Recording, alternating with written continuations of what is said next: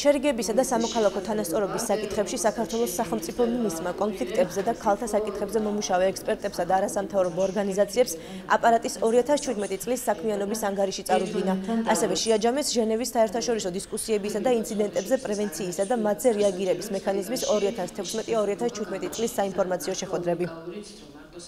დღეს ვხვდები არასამთავრობო ორგანიზაციებს იმისათვის, რომ ჩავაბაროთ ჩვენი საქმიანობის ანგარიში და ამავდროულად გავაცნოთ ჩვენი მომავალი საქმიანობის ძირითადი მიმართულებები.